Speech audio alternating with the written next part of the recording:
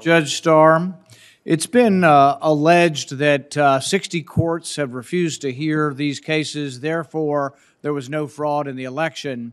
I guess another way of looking at this is that the court cases have been refused for procedural and technical reasons. When you see the 60 court cases rejected, do you think that's a conclusion by our court system that there is no fraud, or do you think that the court cases were primarily rejected for procedural reasons? Right, Senator Paul, it is my understanding that the vast majority of these cases were rejected for rightly stated procedural reasons, as opposed to merits-based or substantive-based evaluations. And of course, we saw that very recently, and I think most dramatically, by the Supreme Court's unanimous rejection of the bill of complaint filed by the Texas Attorney General, my home state here.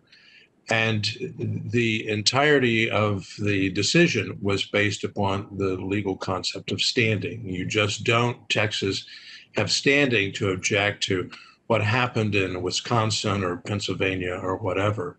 And that is a reasonable ruling.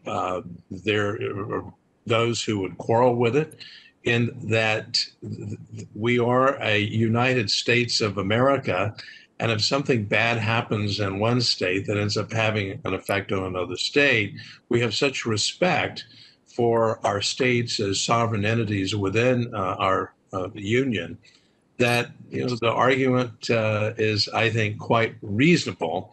And I think others think it's quite reasonable that at least the matter should have been heard under the original jurisdiction. I think that's a key example. Yeah, and I think it's important, though, that we look at this and understand what courts are saying and not saying. The courts have not said there wasn't fraud. The courts just simply didn't rule on or hear from the fraud. I do think there's an important issue here, though. The fraud is one aspect of this, and I think courts have historically been reticent to get involved in elections and to look at fraud. But moving forward, we've got to change the rules or reevaluate our state rules in order that this doesn't happen again. We can't just sit by and say, oh, we're going to let it happen again. There is another important aspect to this, though, that is a legal aspect that I think does need to be heard by the courts, and I don't know if it can be heard beyond the election, but I think should. And this is the question of whether or not people who are non-legislators can change the election law. And this happened in many, many states. Probably 24 states decided to accept ballots after the election. 24 states decided they could mail out applications or mail out ballots, all without the will of the legislature. Do you think there's any hope for any of this being heard, Judge Starr, outside of the concept of changing the election? Is there any possibility any court's going to ever hear this and say that it was wrong that secretaries of state changed the law in the middle of this pandemic without the approval of the legislature? Or do you think there's no hope because it's mixed up in electoral politics? Judge Starr. I think there is a possibility because this issue may return in light of this unprecedented use of mail-in ballots.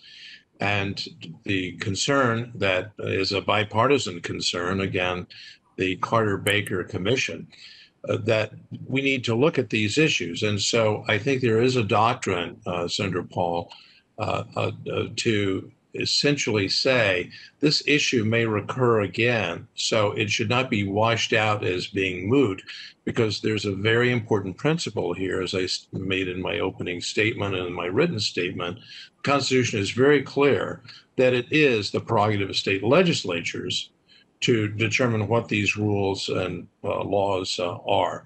And that was, I must say, flagrantly violated in Pennsylvania and perhaps elsewhere as well. Yeah, see, I think the legal question there is a very easy one to decide. I think even as a physician, I can figure out that the Secretary of State cannot create law. I do think, though, that many of us who wanted this to be heard by the Supreme Court and are disappointed actually also might be disappointed by the precedent of Bush versus Gore, in the sense that I think Bush versus Gore's precedent is shutting down elections that have been certified. They weren't going to continue to count the hanging chads. The Secretary of State had certified it. So I actually think that the Bush versus Gore precedent actually argues against the Supreme Court overturning certified elections. Do you have an opinion on that?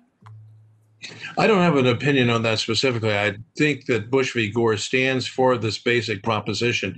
You cannot have changes in election laws after the fact. You must, in fact, be faithful to what the state legislature has done. That's also what Justice Alito said in his opinion, I think essentially condemning, but certainly identifying as a huge issue what had happened in Pennsylvania.